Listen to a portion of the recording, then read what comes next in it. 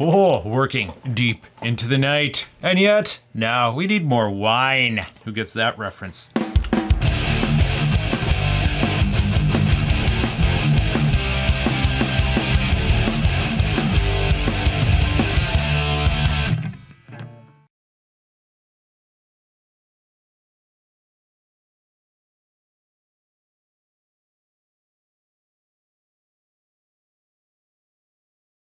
So here's what I've done. Let's see if it's still not noisy. Yeah, it's about the same. Yeah. I didn't even have to change the resistor. Okay, so let me show you what I did here. So you don't need a separate transformer to run DC. It doesn't sound any noisier. Where's my little wood stick? So right here, we have these pilot light connections that pass the 6 volts DC outwards. And I have gone and I have attached them to the DC power supply that was in here. So we have our DC heaters up front now, but they're running off the same supply. I've seen DC circuits in other amplifiers before and they're off the same heater circuit. You don't need a whole separate transformer. However, due to the nature of how the circuit in here works for the foot switching, you need a separate transformer for that. Mostly because I could not find an isolated jack. I got no plastic jacks in stock to isolate the foot switch from ground. So it has to be grounded, so it has to have its own isolated situation. So I've taken this transformer that they added, I've connected that, and even though it's 12 volts, it appears to be working. And that's funny because I didn't make any compensations here. This resistor right here is the voltage drop resistor for that circuit. Let us see what kind of voltage drop we are seeing across this resistor. 165. And that's a 75 ohm resistor. So 1.65 volts divided by 75 ohms. Do I got that right? 22 milliamps it's consuming right now to keep those relays fired, which is probably in their minimum threshold. Ideally, we might want a bit more than that. 1.65 voltage drop from, well, what voltage are we starting with here? Because it's a 6.3 volt, but 7.45. So those little dealy-doos are running on 5.8 volts. 75 ohms. Do I have something I can use to bring that up a bit? What's half of 75? 37. If I'm reading this correctly, that's a 39 ohm. There you go. Let's pull that out of there and see what happens. Because like little relays like that are probably about 30 to 40 milliamps a piece. So I should be draining, you know, upwards of 80 milliamps through this circuit. Now fortunately, we got solder pads on here that are so gaping large, we barely have to be able to actually get to the underside of the board to actually remove it. Yeah, get that out of there. Come on now. Come on. You know you wanna. Okay, she is removed. I'm gonna put just the slightest dollop of fresh solder in that hole so you get it all nice and moist and suck it out. Now, one of the reasons why they do this separate tomfoolery with the separate power supplies to run the switching circuit is so that they can ground out the circuit, so that that switching circuit has the same potential to ground anything you plug into it external of the box. Now, it's a low voltage system, so it's not the biggest problem in the world. You know, I don't know, maybe if you're drunk and spilled beer on your foot switch, and technically if you touch your guitar to your foot switch at the same time and your foot switch chassis gets electrified, you'd pass 6 volts through you, maybe. Not that that voltage is enough to really hurt you. It might just be electrical code, but if we could isolate this foot switch jack, make it plastic. I already checked and analyzed the circuit. Nothing else on the foot switching circuit is tied to ground. All we have to do to isolate it is to replace that with one of those plastic jacks. And then we could simply, over here, use those PL outputs, jump them over to here, and boom. Now, where's my little corrected resistor? 39 ohms. Shoehorn that. Oh, they sound more, yeah, they sound more, oomph. They got more oomph now. Let's check voltage drop. Voltage drop is 0.94. 24 milliamps? Really? That's it? Well, that's not much different than we had before. Okay, you're screwing with me. This can't be right. 23 milliamps. 23 milliamps to fire both of those guys? Well, let's double check the part numbers here. Okay, what's the part number on these? FX103-2C-12L. No, they come up in the Chinese spectrums. It's entirely possible they're 12 volt rated coils. Either way, they appear to be working now. And this thing's working well enough now, I can probably, you know, button this chassis back up. Yeah, and then play it for a little while, I guess, until I need that transformer back. Yeah, R19. What's R19? Connected to V4?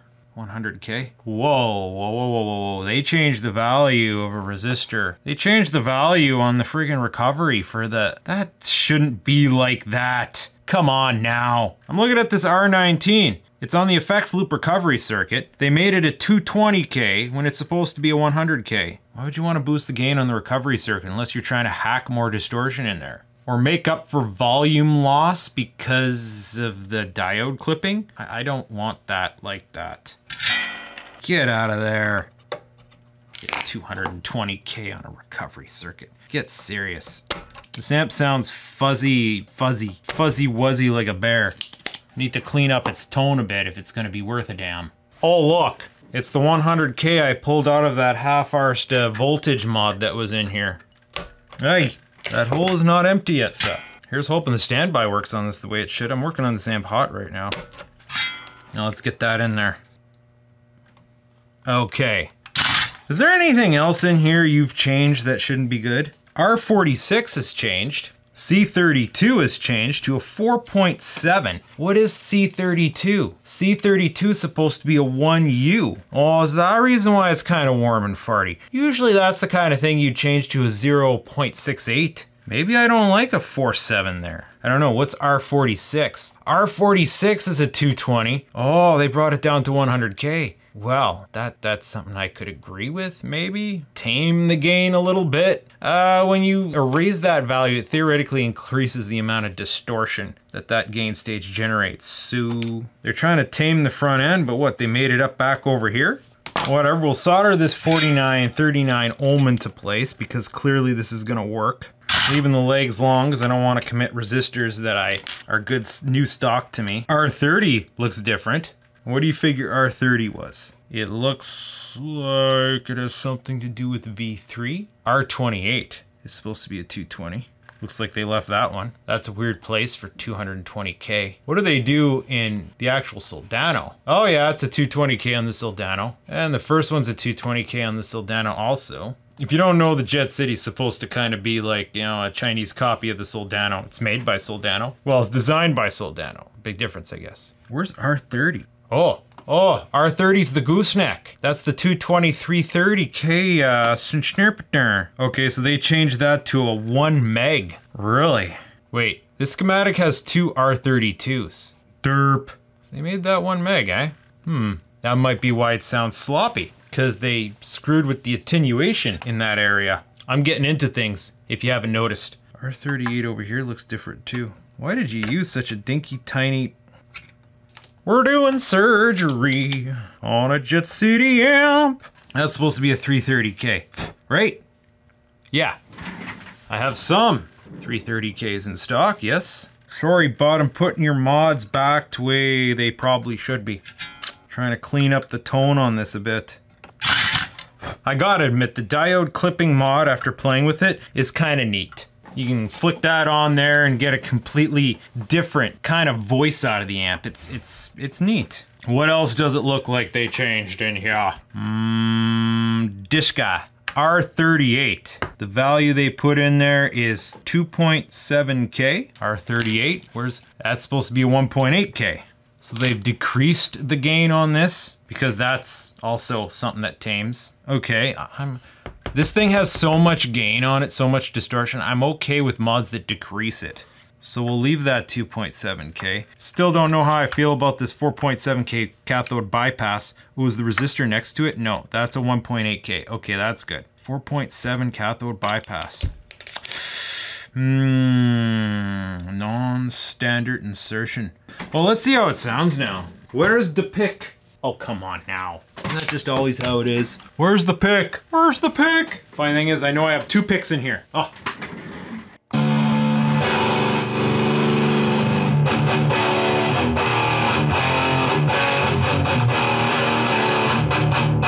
That sounds better already. You'll excuse me, I don't have the mic set up anymore in front of the amp.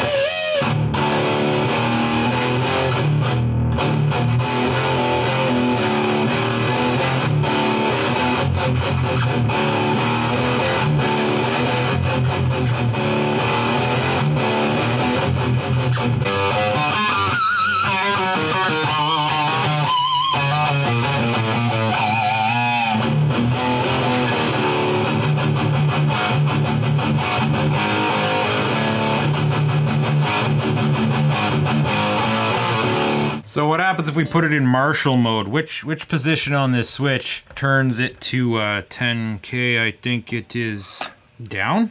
I need to check the impedance on this switch actually. Impedance on the switch. This side's not hooked up to anything, so we can just figure out what switch positions are what. Okay, so it's an opposing switch as I suspected. Yeah, switching it in the downmost position should give us martial like cathode bypass. Not cathode bypass, cold clip. Oh God, now it actually sounds good.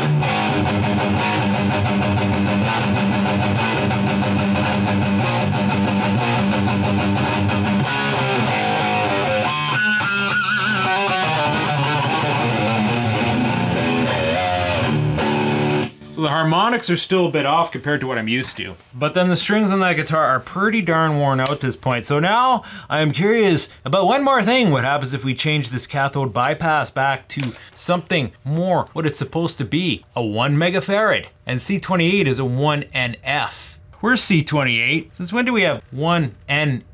0.001. A 1 NF as a cathode bypass. I haven't seen that one before. C28, where are you? C28, where are you? R39. Oh, something suspicious is going on with R39. We have a, oh boy. Okay, what's R39? R39 is the 100K over top of this gain stage, stage 2. They changed that to a 220 also. They basically put 220s all over this pupper. And then they put a little 150p over top of it. Okay.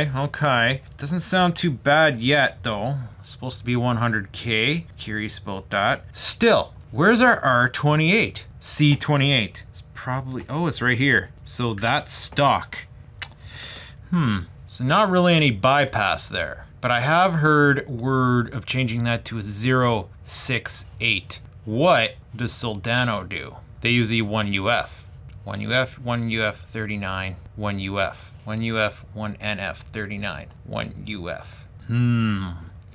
What does the Bobo annotation say? Post cold clip, that is a 68 there. And that is a 68. We're going down the voicing rabbit hole here. I bought some 68 NFs and they're absolute units. Can we rig that on there some way to kind of influence this tune? Kind of jam it in there, bud. Just jam it in there. Is that gonna work?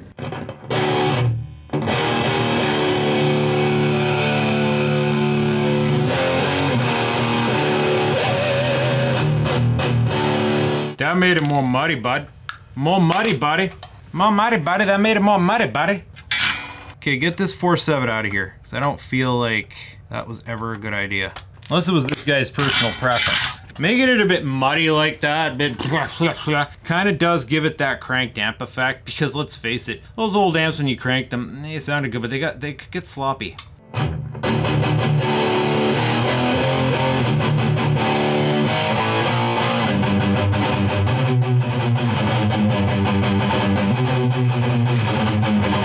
Okay, we took a hit to the gain sensitivity a bit. Can we kind of 6.8 in there? Come on. There we go.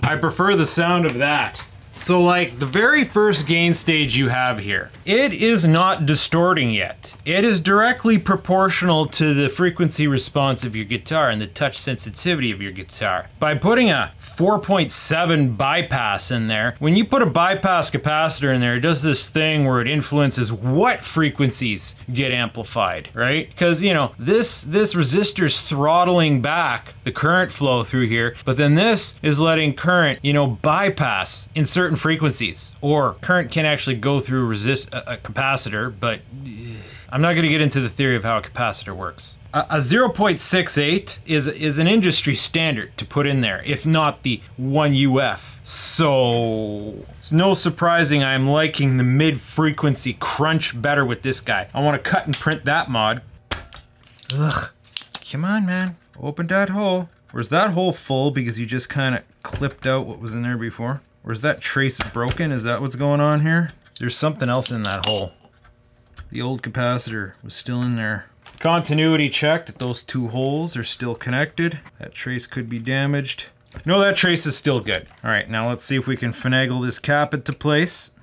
It's just gonna float there. It's just gonna float there. Again, I'm not committing any components to this build until like we know what's going on. Okay. Okay, now what? This one NF here. Why is that such a small value? Maybe we'll like it better. So that's a pretty high frequency bypass, 0.1. All right, what's it sound like with that bypass removed? Cause, yeah.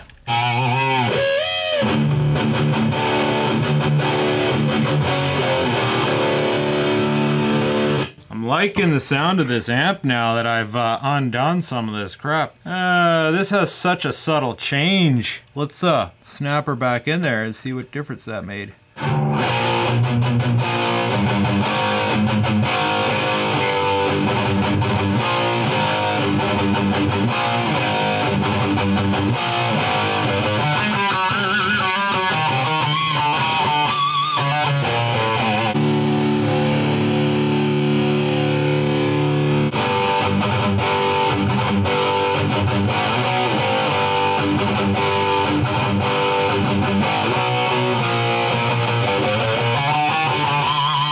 I'm having trouble deciding what I like better. There is this subtle high frequency crunch that's added. Subtle. That's a hard one. Oh no! Looks like I need to order more 1 UFs. I got like one left. Oh, which side's the ground side? Okay, we're gonna have to test. Okay, we should do this with standby on. There should be a ground connection. What the frick? I'm not getting any ground continuity. Hello? Ground continuity. Where are you? Wait, something ain't right. I think the schematic's wrong. Oh, they did it again. C28? C28. Herp-a-derp-derp-derp. That's not even a bypass cathode. That is a bright cap. A 250 peak bright cap. You know what? Let's put her back in there. So where's our actual cathode bypass? That 1NF. 38, right next to R38. Right here. R38, which has been changed to 2.7K. And we have a 105J right next to it. Well, boy, we're gonna start playing with values of bright caps, eh? Get that cow out of there. Oh, we can't get at that solder joint. The part's getting real hot. Freaking hell.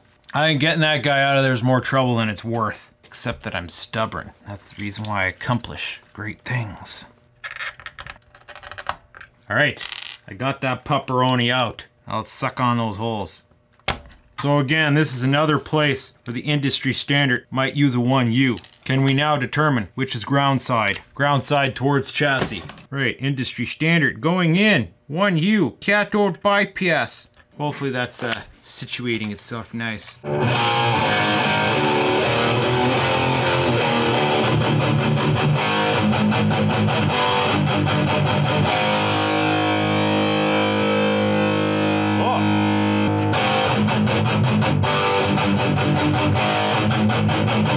It's darker now.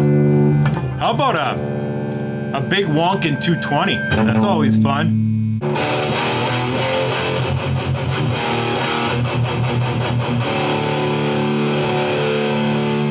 Too dark and dirty.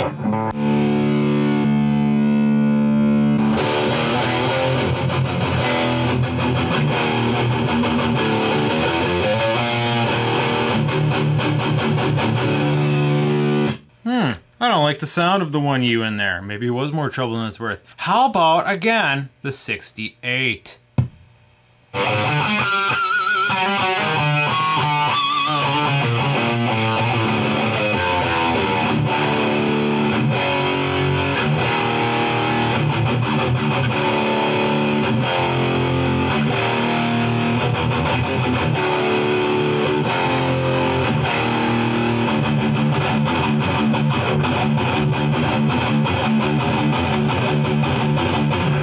Actually sounds pretty good. I think I get why people change those to 68s. Still a touch on the warm side. Where did the 1 or the 1NF go? I want to compare it again. Little guy looks like a cow goes moo. Because maybe they had the right. Oi!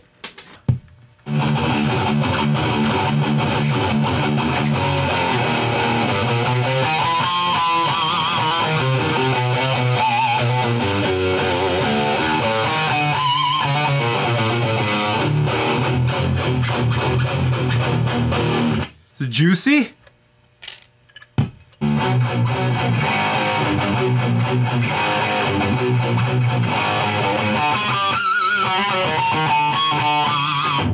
It's more grindy, more. It's got more, and the harmonics feel better.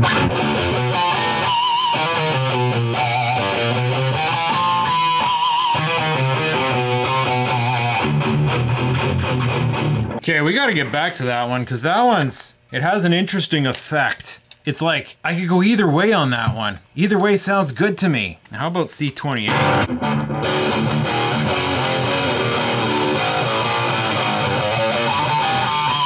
Okay, we'll leave C28 in place. It sounds pretty good.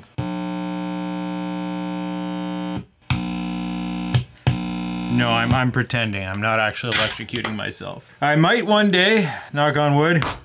Good thing this table's made by my grandfather out of real wood. I'm just too damn comfortable working inside of these things. Now, what about this R39 debauchery here? We got a snubber cap. They put a snubber cap on there. We gotta go into standby for this one because that one's high voltage. Snubber caps are not our friend. Unless we're getting too bright and waspy. Then they could be our friend. Problem is that snubber cap's 150p. Snubber caps, they tend to kill some of the high end. But then they can kill high end in a good way, you know? They can get rid of some of the ice picks. But then, you know, they can also damage your harmonic content. They're commonly used though. A lot of guys are using them in their amps these days. I remember when I first cloned a Mesa, it's just like, geez, what are all these strange capacitors up there? I ultimately, for my own variation of the design, ended up removing most of them. All of them, I think. But then some of my amp designs, once I feel like I hit that sweet spot, they tend to be bright. And they sound great at low volumes, but then once I turn them up, they're just... So, the circuit's not gonna work without something there. It's supposed to be 100K stock. All sorts of ugly hundos. Let's go and stick her in there. Oh, it is officially way past midnight. I am off schedule now. Will that work without us soldering it down? It will.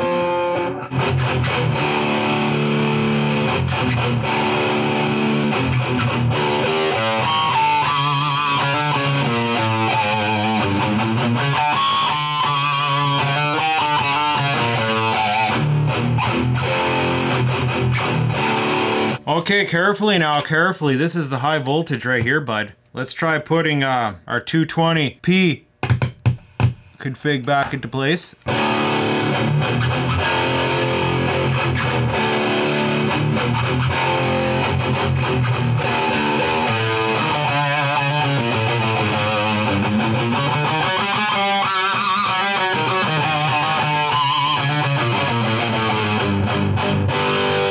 Okay, you know what? It adds a subtle bit of saturation that I like. I think I might like that particular mod. However, that guy is the top of this guy. So where we were screwing with the 1NF, the 39K is at the top of that. So what happens with another combination?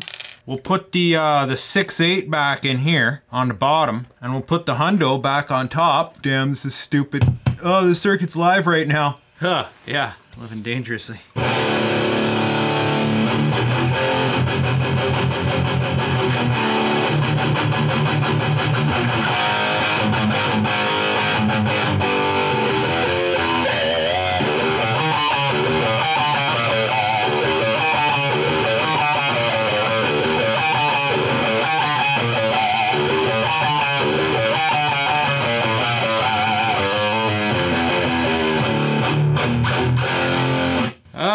it sounds more clean. What happens if we activate Marshall Cold Clipper?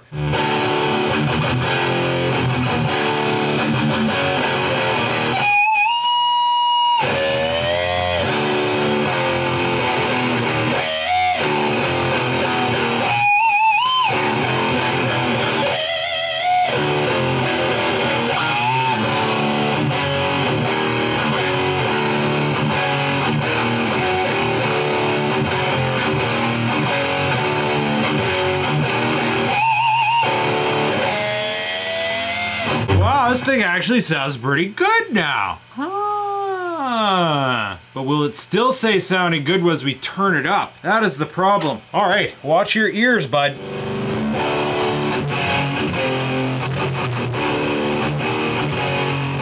Okay. We have some data to work with. Now let's switch it back to the other configuration that I'm kind of fond of. The two-tundo. Oh, get in your hole. Stop snop, crackling, and popping and get in your hole. Oh boy, we're just torturing this machine now, aren't we? This is now the little inif.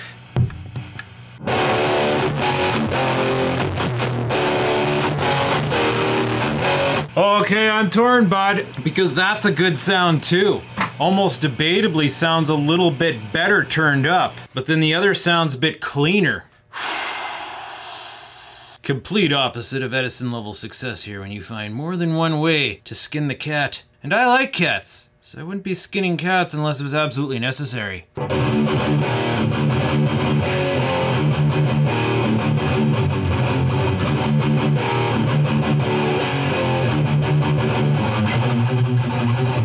You know what I'm thinking? With all the word switch mods that they have on this, maybe that should be one.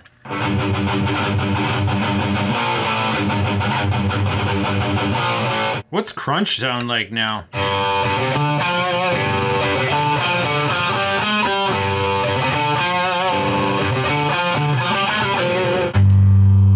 Crunch does not have anywhere near as much jam now because some of the gain mods we did took away from it.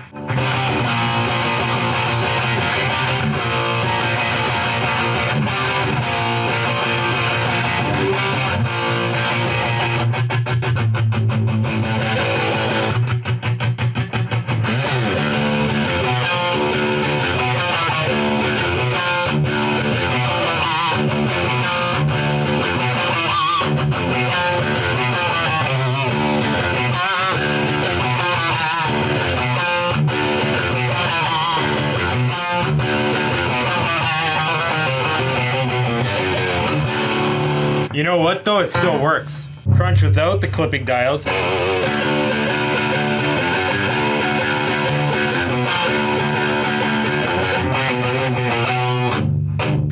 Mid boost.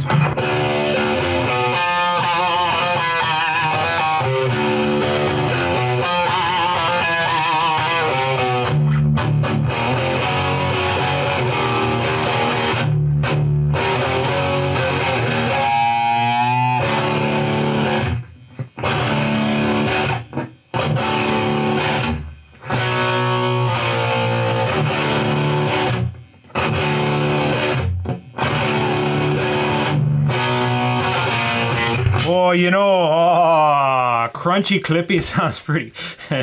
I'm starting to like this thing, man. I think I'm just gonna buy a power transformer for it. Oh, but I owe Buddy a choke. I'm gonna need more transformers, but no doubt about it.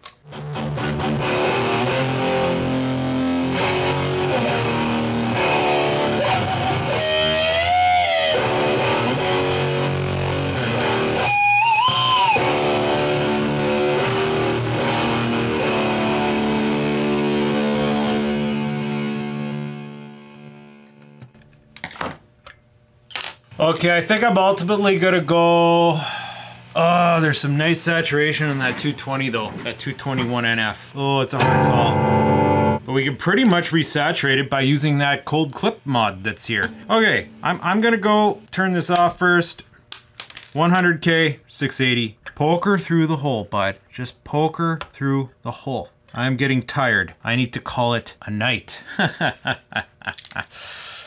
we have made some great progress here, sir. Oh boy, there was no intro to this video because I didn't know I was going to be making another video with this guy. I thought it was going to be a quick amendum, and then I got sucked down the voicing rabbit hole. And now we're ending up with a pretty good amp, an amp that I kind of don't want to take apart. Do I want to keep it for myself? Ooh, I don't know, but another added to the collection? I guess I could say I have myself an SLO that I can... It's actually easy to work on this. Like, the traces on the board are so gaping huge. It's actually easy to work on this. It's just tack on components from this side without having to take the whole board off. Now, granted, there is certain margin of experience you need to do that. You get Sloppy McSlopperson back in here and you might make a bit more of a mess, but I'm not having such difficulties. So I hope that you enjoyed this, and maybe it gave you some ideas for mods that you could do on your Jet City. It's hard for me to describe the mods that are there already. I guess I'd have to schematic it out or something. Is it even worth that trouble with how many subscribers and the monetization that I have? Not likely. So enjoy my videos for what they are right now. Go join my Patreon if you want special privileges, like knowing exactly what I did. That's some nice, clean sounding distortion we have gotten out of this amp now. And variety. Oh, that crunch mod with that clipping diodes. Tasty, tasty. Getting some old rock sounds. This amp won't do it normally. Not on the normal overdrive channel, and then the crunch channel's just too tame. But then you add those clipping diodes on there and oh boy, bud. Yeah, it's kind of like Jubilee. It's almost like I'm having the ability to take 3 different amps that I might have and combine them into one here. Oh, this is turning out too good. But I digress. Stay tuned for more, because I'm not done with this whole amp stuff left. It's new. I'm getting loopy because I'm tired. Good night. Except I want to play guitar more now because this is fun. But everything's tacked back into place, so let's put her in the chassis and enjoy her for realsies. And I need to order some transformers. And enjoy her for realsies. And enjoy her for realsies. Hey, is the camera still rolling? This thing needs a bias mod.